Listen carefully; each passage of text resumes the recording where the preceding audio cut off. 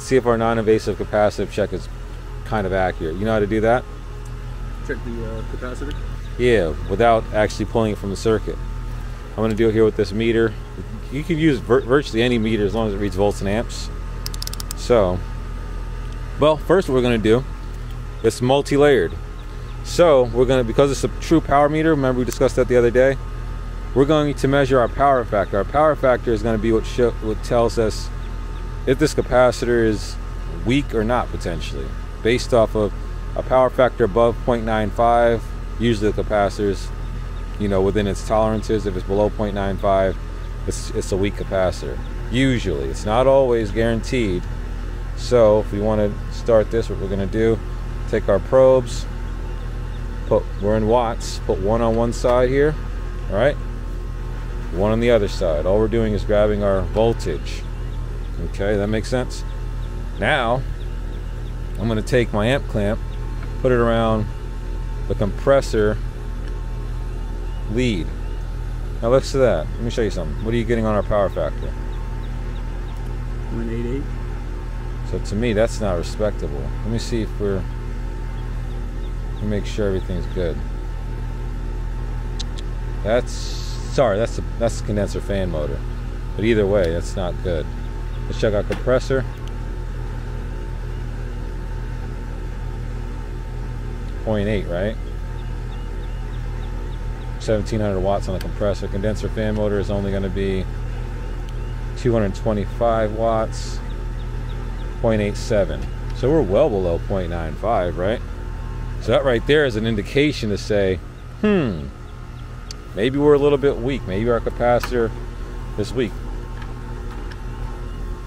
Yep. And we're just doing it this way so we don't have to take these wires off. Exactly. That's kind of just like a quick, non-invasive means of being able to say, okay, is this capacitor within our tolerances? If it's above 0.95, 9 times out of 10, it's going to be within the tolerances at 6%. Okay? But we want to measure them in the field, so we want to be thorough. So what I'm going to do now to measure, I'm going to put the meter in amps. Okay? Then I'm going to grab the amperage of the hermetic start winding. We've got 6 amps, right? So we'll take our calculator and we're going to say 6, right, times 2652 equals 15,912 divided by our voltage. And now we put this in volts. Now we're going to go ahead and go common on one side. We're going to measure the voltage between the common of the capacitor and the hermetic. And we're grabbing 387 volts. So we're going to divide that by 387. All right? And that gives us 41. So that's a 41. It's reading 41 microfarads. But guess what? What does that say? 45.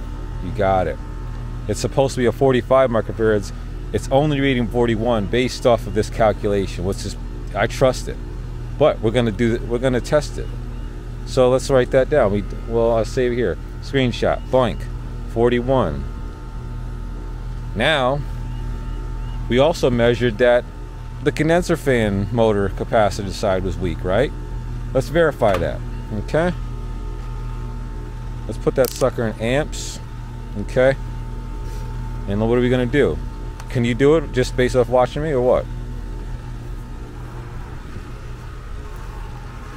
You go common to fan. Well, we're in amps now. We're 200 amps first. I guess I don't know what to do. No worries. So check us out. You were right about the volts, but I'm gonna check my amps first. I'm just gonna grab around that.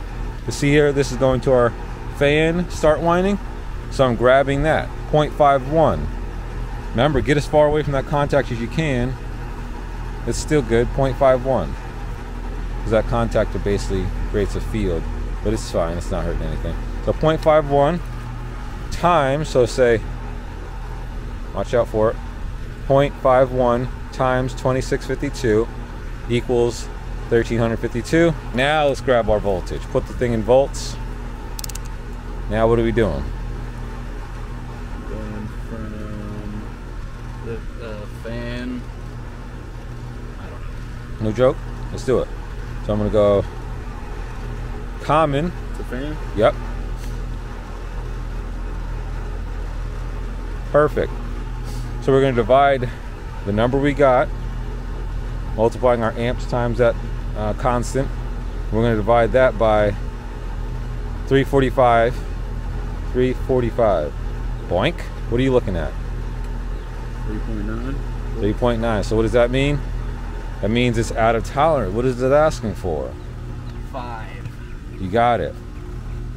So if I wanted to be in tolerance, I'd have to be 5, right? What is it? Minus 6%, 4.7. I'm out.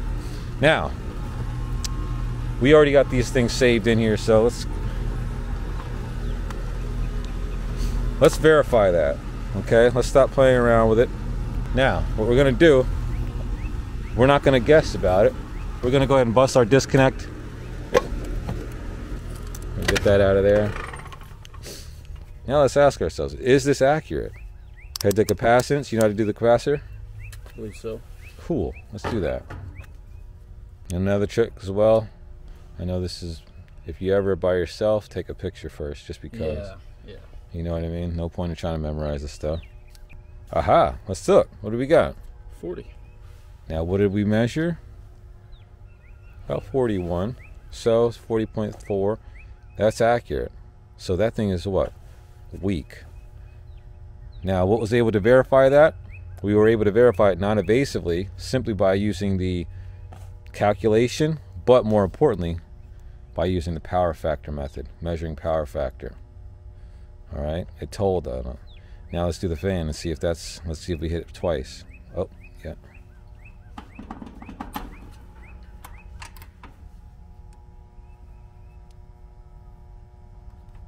Boom. Look at that. Come on, man. See? Doesn't this make it more interesting? Yeah, definitely. You know? Let's be done with that. 3.8. So the capacitor shot. Needs to be replaced. So, if you ever do get into service, that's the meter I recommend because of, once again, you're going to need microamps, first of all, point blank. And it's a true power meter, which gives you that power factor, gives you the ability to do that non-invasive testing. So, damn, what are all these insects about? Let's check our volts and amps. Condenser fan motor. You want to write that down? 1 amp. Compressor. You got it? Compressor what? Compressor 8.5. Now let me show you something. We already talked about that. You want to pass me that door, please? Compressor 8.5. Oh no, sorry, the door. My apologies. Oh, there's a drill. Let's see if we can get something off of this. So, let's see. Remember we told you. Can you see the compressor run load RLA? No. It's this here. 17 point. I know it's got a weird angle. Check this out. Little tip. What? Bring that crap to life. Dang. Got it.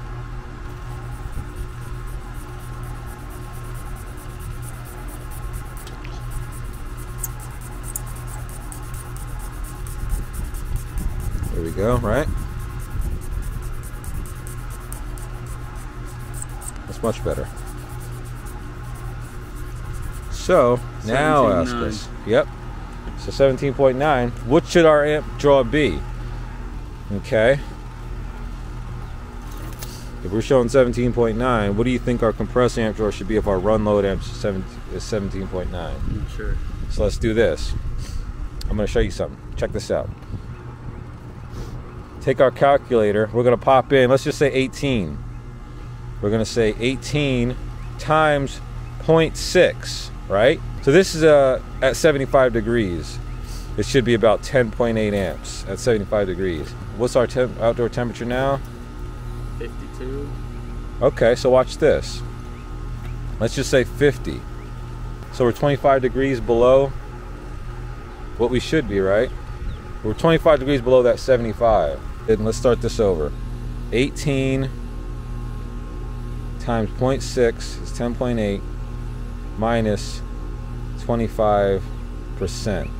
Yeah, there we go. Yeah, that's much more like it, right? Now let me show you something. If we were to do 25 degrees warmer than 75, right, which would be 100 degrees, you would just add 25% to that. So you would plus, and it would probably be close, probably 13, 14 amps. That makes sense? Yeah.